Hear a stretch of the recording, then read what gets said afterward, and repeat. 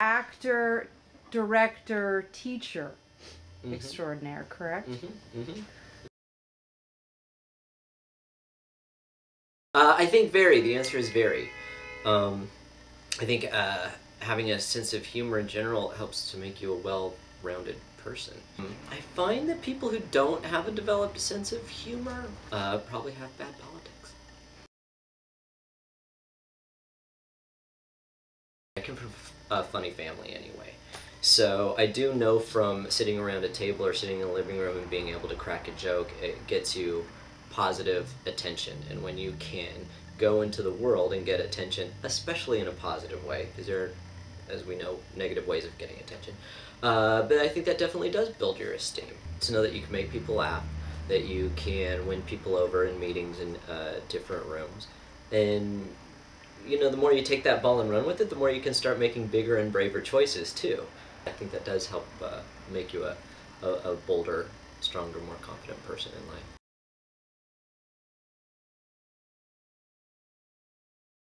Yeah, I think both. As long as you have, you know, a willingness to take yourself less and less seriously. If you have that as the foundation, then somebody can help, you know, teach you to be, you know, more open. Because that's really what it's about. You know, everybody's got a different perspective on what's funny. We all have a different sense of humor. Humor is extremely subjective. If someone's willing, then a good teacher of any kind, therapist, all kinds, or even just a good friend or family can help draw that out of you, and you can practice that until it becomes a more refined skill, I think.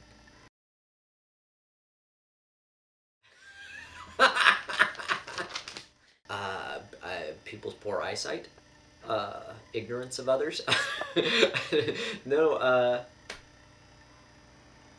you know, maybe just because I don't project it, I don't really think about it. I don't actively, consciously think of myself as small, and I'm not, you know, ridiculously tiny, but I am, I think, smaller than most people realize or assume on a day-to-day basis. And I see that manifest itself when I'm given gifts of clothing. But I do have to tell you a funny story along these lines. I was trying to pull into a parking space. It was a very narrow parking lot, but deep. And there was only one space open, and I'd already pulled off a busy street to pull in, so I was mostly in, which you kind of have to before you can see if there's anything available. There's this woman in a big SUV on her cell phone pulling out. She backed out of her parking space and stopped right there as I was pulling in, so there was, you know, one of us had to give for anything to happen, for her to either leave or for me to park. And I tried to ask nicely, you know, we're doing that negotiating through the windshield. I was like, can you please back up? And then I can pull in, and then you can pull out. Yeah. If I back up, I'm backing up into oncoming traffic. While I was doing that, she kind of averted her gaze and got on the phone, and I kind of took a moment, I went, well, and I just waited for her to look at me again, because like, one of us has got to do something somewhere. And she looked at me again, and she just went like that, like, shoo, get out of my way.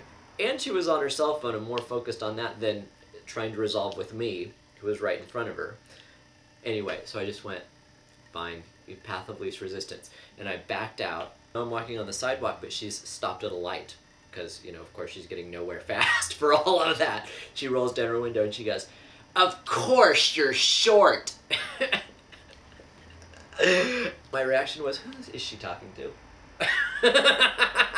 It took me a couple of seconds to realize. I was like, that it was completely incongruous to me. Now somebody else, now there's a third short person involved. I don't think I have a small approach to living my life, so I guess maybe other people don't think I'm tiny.